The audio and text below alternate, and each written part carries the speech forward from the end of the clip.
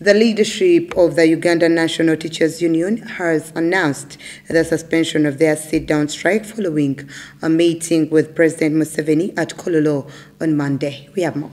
UNATU General Secretary Philbert Baguma said on Monday evening that they realized that for the interest of learners and the interest of their members, discussions need to continue and therefore decided to take the direction of suspending the industrial action as the discussions continue.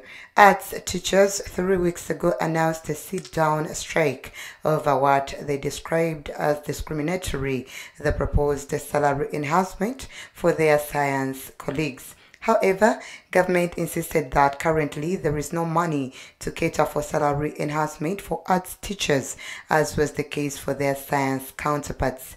Several meetings between government and UNATU, as well as threats of being sacked, failed to resolve the impasse that went on for 3 weeks as teachers stuck to their guns.